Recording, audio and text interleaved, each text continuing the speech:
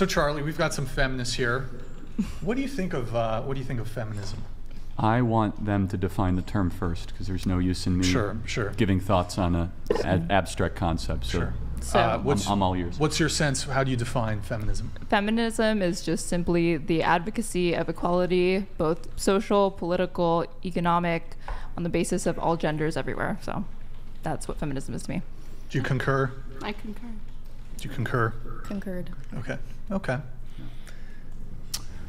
So you want me to give a thought on that? Do you agree with their definition of feminism? That would probably be the most agreed upon definition. So I do believe in equality under the law, obviously. I believe in equality for representation or enfranchisement to be able to vote, obviously. But you said economic equality. That's interesting. Do you think that female models and male models should be paid the same by law? Yeah. Yep. Okay, so we should make female actresses and models be paid less because they earn about 20 times more than men. I think when you get women would get a pay cut. You're okay with that? I think when it comes to creative fields like that, it's going to be very difficult to look at it on the basis of like sex or gender, how you would pay somebody, because that's going to have so many more factors than simply that. But if we're talking about equal economic opportunities, like for example, should like a man and woman doing the exact same position at a corporate office be paid the same if they're doing the same amount of work? Then yes. Depends on what they study, depends how long they've been there, it depends if they're equally as good at the job, it depends all else being equal. I'm saying if all of those things are equal, can we at least agree they should be paid the same? That's already the law. So you're not allowed to discriminate based on gender or sex, based on a law passed in the 1970s. Right, yeah. However, what is now being tried to be passed through other movements is to try to swoop in and say, regardless of qualifications, how often you ask for a raise. So I'll ask a question. Why do you think, for example, the average male, it looks as if they earn more than an average woman in a city? Is it because of sexism or other factors?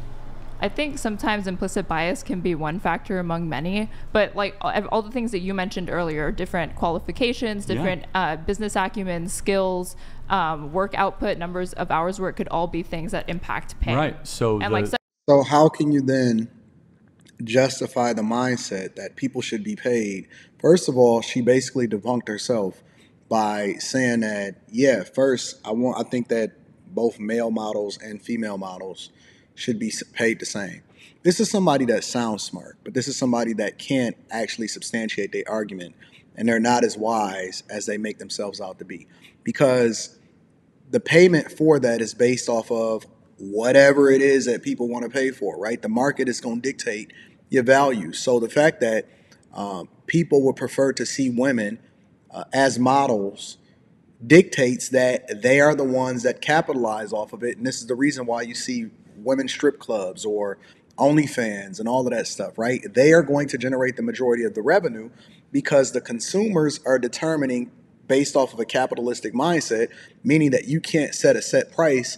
You get paid what it is that you earn, or you get paid whatever it is, the value that the consumer determines that you are. That is determining whether or not these people should get paid as much as they can. So you can't then turn it around and say, well, no, it's based off of your creative ability to be able to monetize off of your audience, because then you just went against your very own argument that you just agreed to in the very beginning of this podcast or this particular clip.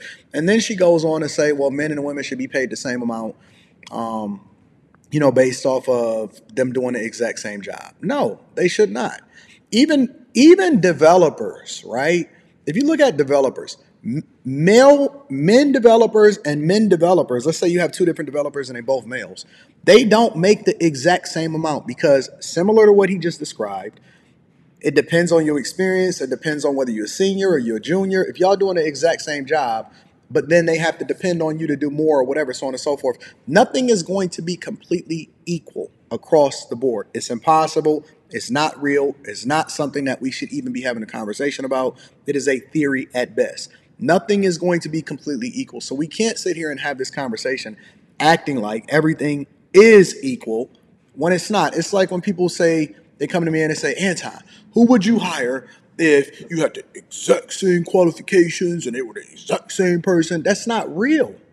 It's not real, because the reason why you vet, the reason why you have an interview, the reason why people bring in their experiences, everybody's not going to have the exact same grade averages, the exact same internship, the exact same pass, the exact same mindset, talk the exact same way. Like, it's not a real thing. So we're going to evaluate you based off of your qualifications and whether or not you're a cultural fit. And that is going to be the determining factor for whether or not you make the type of money that you make. There are fields that women make significantly more than men, and they are significantly more successful because they are better qualified and they are better at that particular job. This is just the way that it is. Like, nothing is going to be exactly the same across the board. We were all made different for a reason.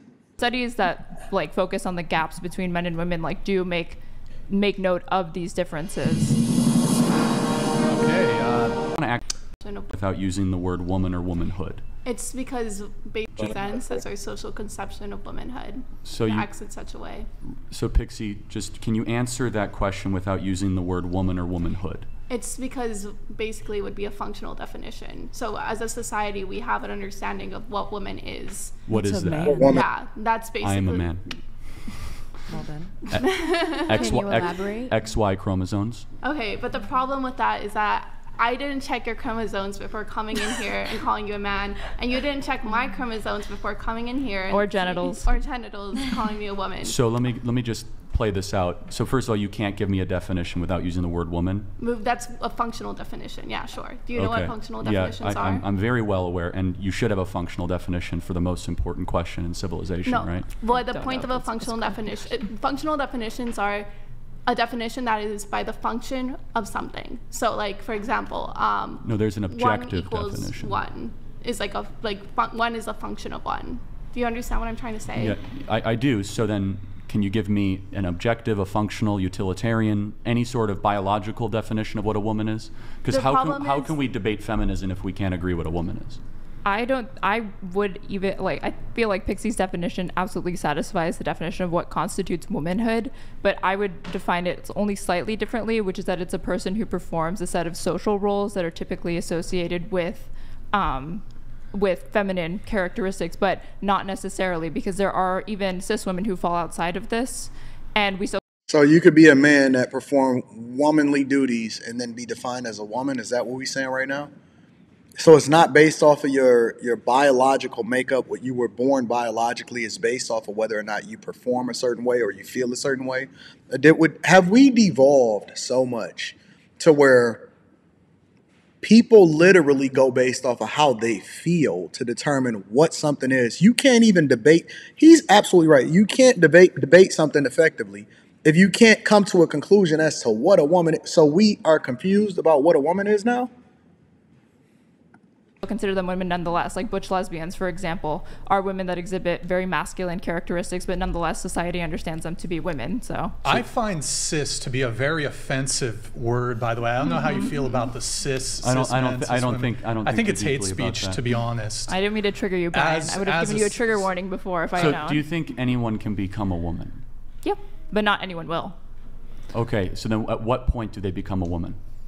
It will depend on where they are in their gender transition for the most part. Does it require drugs to become a woman?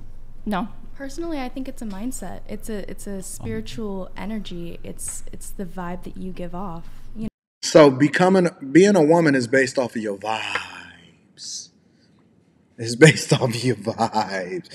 This is insane. Listen, this is why my daughter is not allowed to stay on campus when she goes to college. She is also required to stay in the home because these indoctrination camps and our cultural norms are fried. Absolutely, positively fried. All of these women are giving a different definition of what they identify a woman as. It has nothing to do with how you're biologically born. It all has to do with your transition, your vibes, how you feel, whether or not you perform womanly duties. That is what defines a woman. This is absolutely insane, bro. You know, like The vibe. Before we continue on, I want to just give everyone an opportunity to answer No, totally fine. To answer Charlie's question, I know you two had already answered. What is a woman? Starting with you, we'll go around the table. Go ahead. Can you skip me? We'll come back to her. I'm a woman. That's the best answer. That's the one that Ketanji Brown Jackson should have given in front of the Senate. So come back to you? Or? Yeah, come back to me. Come back to me. Let me Sure, brainstorm okay, on go that. ahead. Same. I'm a woman. What is a woman? Like, I don't. What about you? Can I have you tilt your mic down just a tad? Of course. Perfect, go ahead. Right there. Yeah. I'm a woman, but I also do think that a woman is someone who identifies as a woman, and that's that. I mean, So it's based off of how you identify. That's how you determine that you are a woman. Is based off of how you identify. It's not based off of any biological makeup. What do we do? What do we identify a tiger as? What do we identify a lion as? Jesus Christ. theoretically, it's someone who's born with a womb, but this generation obviously has proven that men can turn into women. Proven? So I'm not discluding that. I still think that they should be perceived as what they're portraying themselves as. But technically, I still think trans girls, they are a version of a man, but they can still be classed as a woman. Hey, listen, I identify as Bernard Arnault, the richest man in the world. I also sometimes identify as a police officer, and so I want to arrest you sometimes when you piss me off. I identify, this is dumb, I identify as Batman sometimes, and maybe even Spider-Man while we at it. When are we going to stop letting the prisoners run the insane asylum? This is crazy. These are functioning human beings that are saying this. It's a bit tricky, but yeah. Molly? I'll say the same answer. I think what constitutes as a woman is the energy that you give off and that you want to put out into the world. So if being a woman or a female is a mindset, can your age also be a mindset? Can you choose to be, can you just say, I feel 14, which is a classifiable mental condition, by the way, So I will say, yes, I know people that act way younger than they actually are, and they love acting way younger than they actually are. And I know people that, act way older than they are, and they pride themselves in that. And I think. Okay, fair enough. So if a 35-year-old man claims he's 14, should we have any problem if he wants to have sex with another 14-year-old? No. I'm not saying that you should. Probably should have a problem, I think. No. I'm not saying that they should be able to have sex, but they can to say he's not 14? I feel 14. Right. They're allowed to state that. Okay. Grid 1 Motorspommer 3 be built. Is an energy or a feeling that can change. Why would it be wrong for a 35-year-old to say he's 14? Therefore, Because he's not. But then how is someone who has male parts a woman if he's not a woman? That's two different It's things. Why? different because you It's can't a go mindset, back isn't in it? time. Your age isn't a mindset. Yeah. I mean, but then why is your sex or your gender a mindset and your age isn't? I don't know which one is which. One of you could probably say, but sex and Do you gender agree? is At different. least acknowledge that sex and gender are two separate things. That's what I was going to say. There are 0 genders, 2 sexes, and infinite personalities. What? Okay.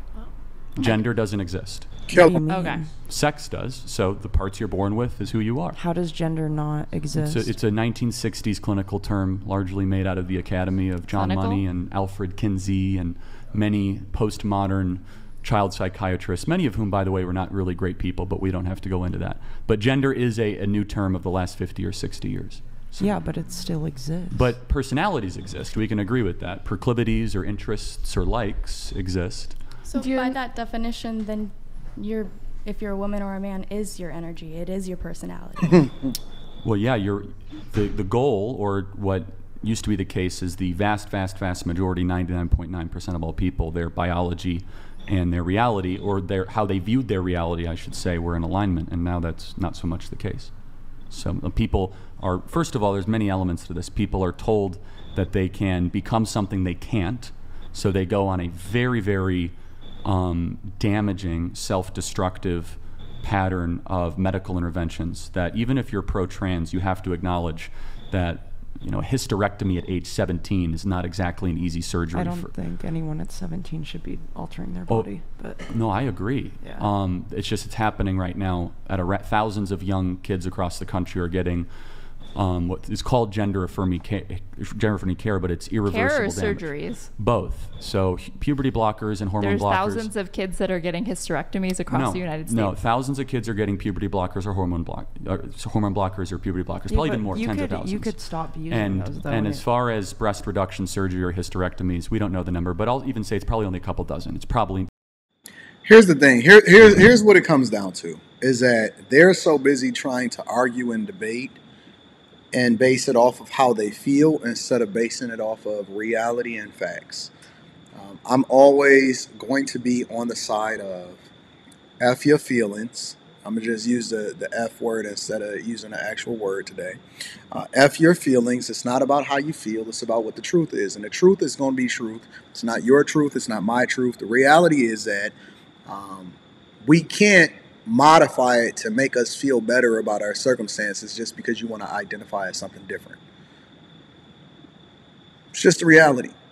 It's how you were born. It's the cards you were dealt. And it's not based off of how you feel. I feel like slapping you upside the head, but that don't mean that it's a good idea. Make sure y'all let me know in the comments what y'all think about this whole situation. I'm curious as to what the general sentiment is. Tap into the Patreon. Link is in the description as well as pinned to the top of the chat. I got a good show lined up for y'all on After Hours tonight. Yeah. I'm going to read the comments and I can't wait. I love you. I appreciate you. I'm out.